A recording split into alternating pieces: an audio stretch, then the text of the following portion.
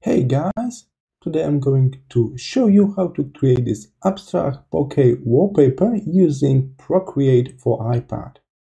This is really beginner-friendly tutorial, so everybody can do it.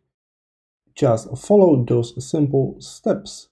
We are here in the program. Now I'm going to zoom out a little bit. I like to see my canvas. Let's fill this with color. So I just drag and drop a color to fill the whole layer, just like that. All right, we need a new layer. So open the layer panel and click the plus. This way we will get a new blank layer. I will select a next color for this new layer. I want to create some kind of gradient between those two. So again, drag and drop. Now we got two layers filled with colors. We want to modify the layer at the top. So let's transform this layer so it will not cover the whole area. So now I'm transforming the layer at the top. You can drag it down. You can also drag those nodes separately. So I can drag one up and one down to make it more like diagonal thing. All right, something like this should be all right. Okay, now we're going to merge those two layers into one layer. So they will be on one layer.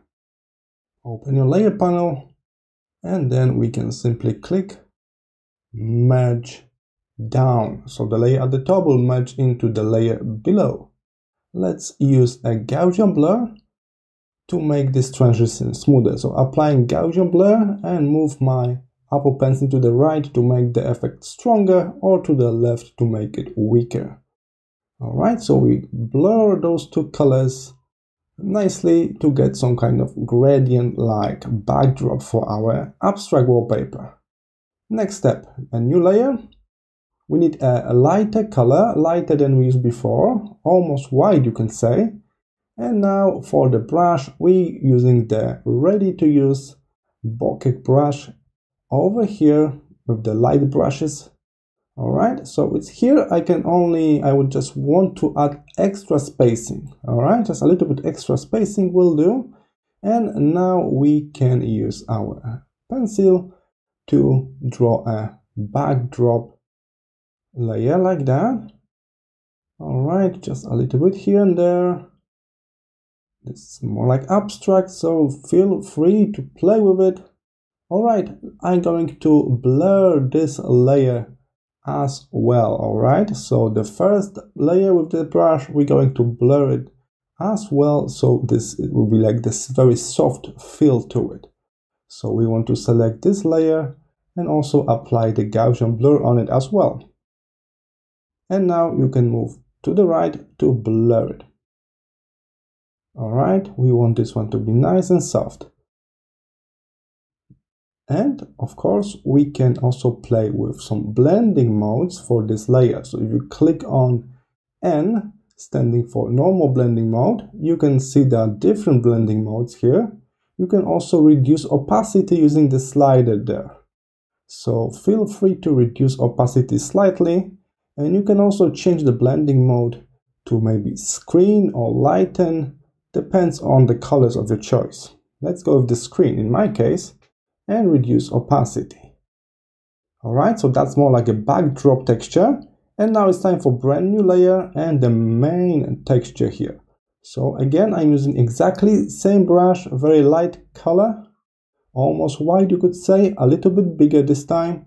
And this will be our main bokeh here. All right, a little bit here and there. Try to make it randomly, all right? Cool. And now I will modify the color slightly, and I will use a little bit smaller brush.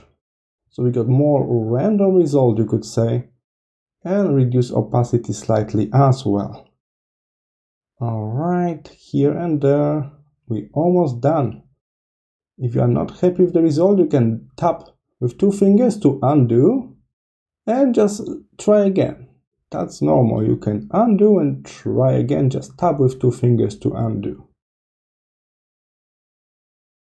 Alright, for this layer we can also play with opacity and blending modes to modify this to your needs. You want this to be really strong or maybe lighter with reduced opacity, that's up to you. If you go with overlay, it will be really light, hard light, much stronger, so that's also a good chance to play with different blending modes to learn more about them. Alright, that's a really nice abstract wallpaper here. I'm really happy with results and I'm going to export this as a JPEG. Alright guys, I hope this tutorial was helpful and I hope I will see you in the next one. Bye!